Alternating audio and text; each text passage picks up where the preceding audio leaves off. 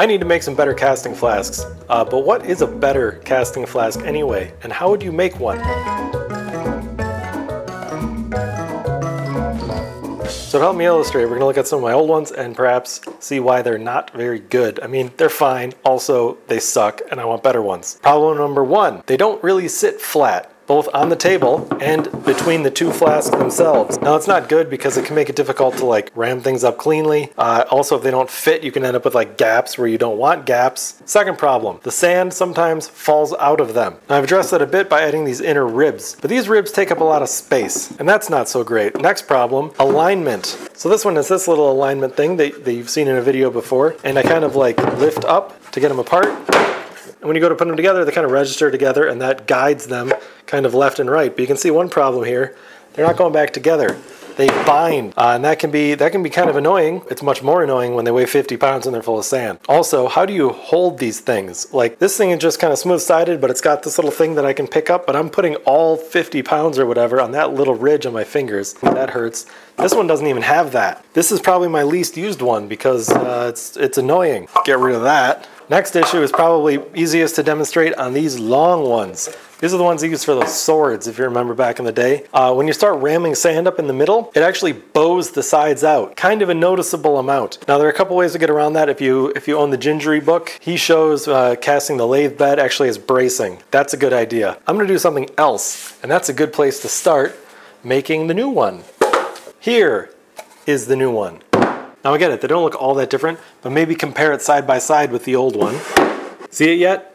They're different kinds of wood. Now there's a lot of things you can make flasks out of. I've seen people use angle iron welded together. That's fine. I've seen people make fancy 3D print ones and then cast them. That's really cool. But I put up a poll and said, what do you want me to do? And wood won. So here we are with wood. Now the difference here, the main difference, this is hickory, this is construction garbage lumber. Now it can be fairly difficult to describe what hickory is like to someone who has only used pine and other construction lumber. You have to pre-drill the holes for this, not just because it would split, but because there's no way you're driving a screw into hickory otherwise. Hickory also has a very, very, very high bending resistance. It is very difficult to get it to bow out at all. Pine is kind of like Twizzler candy. It's very flexible and it's really long. Another benefit of hickory, I suspect it's probably better at taking all the extra heat. I don't know that for sure. I do have a test coming up where I'm going to test a bunch of different kinds of wood and their resistance to metal being poured close by. So stay tuned for that, but that's not going to be today.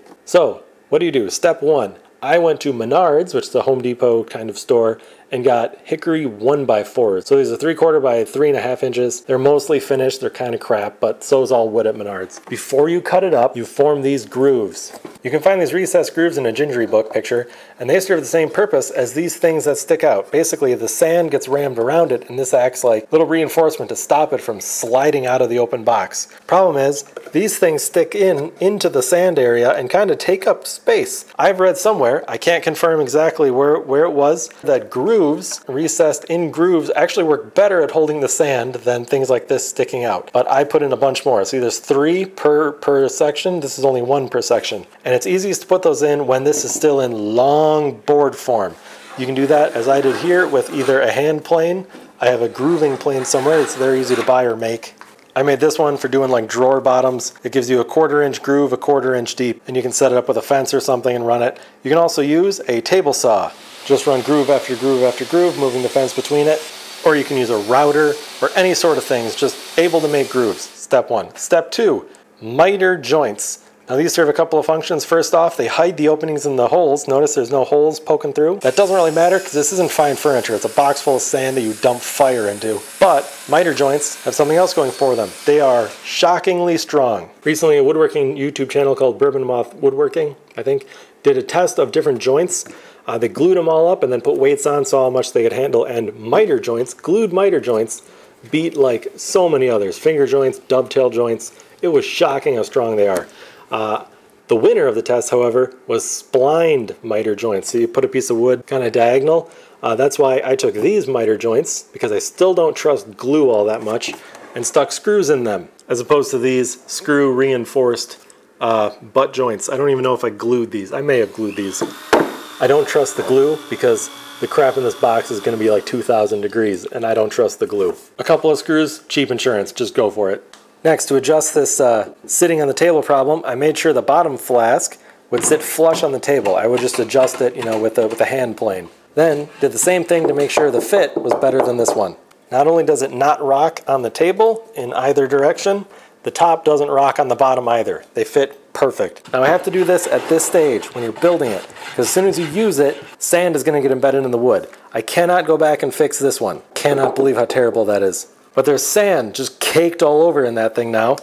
And I had to pay money for these tools. I don't want to ruin them. Next step, these side flanges. These do multiple jobs at once. Now these are glued along the parting line on the top and bottom, and they don't quite touch. They're maybe like a 1/16 of an inch away from the top-ish. They're close. And they're glued edge grain to edge grain, which is the strongest orientation of a glue joint. So this one I probably won't have to reinforce with screws, though I still might because I'm paranoid. And the reason they don't touch is because I connect them with a screw right here. Now this screw, like all the other ones, is pre-drilled and countersunk. This runs in through the top, goes into a hole in the bottom, and it will not go into that hole if it's not lined up perfectly. So putting it in that hole means that this is aligned with this. So if I do the sand ramming in place, unscrew it, take it apart, take the pattern out, put it back together and put the screw back in, the top and bottom are now in exactly the same place perfectly as they were when I rammed it with the pattern inside.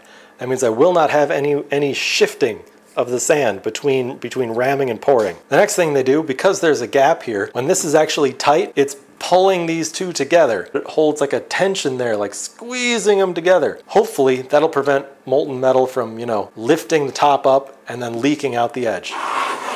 Because molten metal all over is no bueno. The next feature is that these line up perfectly and these surfaces line up perfectly. I achieved that by sticking them all together and then, you know, planing them, sanding them down so they're dead even. The reason I did that is because when I'm lowering the top one onto the bottom one, I want to be able to feel through my fingertips if the top or the bottom is shifted one way or another. And if I have a thumb sticking out here, I can tell if the top or bottom is shifted in the other dimension. As I'm lowering it down, I want to be able to just set the top and bottom directly together without having to shuffle them around. Now usually the parting line is pretty flat, so if you're offset and you have to like joggle it over, it's not a huge deal, but I'm going for like quality moving forward, so I kind of want this just to work. And then when I have it set back down, I'll run these screws back in. And the last problem, carrying it. How do you pick this up when it's full of sand? You struggle and grunt a lot and pray that you don't drop it.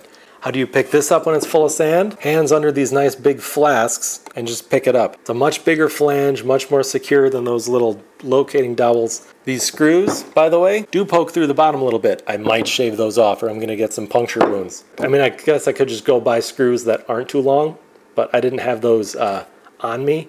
So how well does this actually work in practice? Well, I'm out of time to show you. So tune in to the next one and you'll see how it works.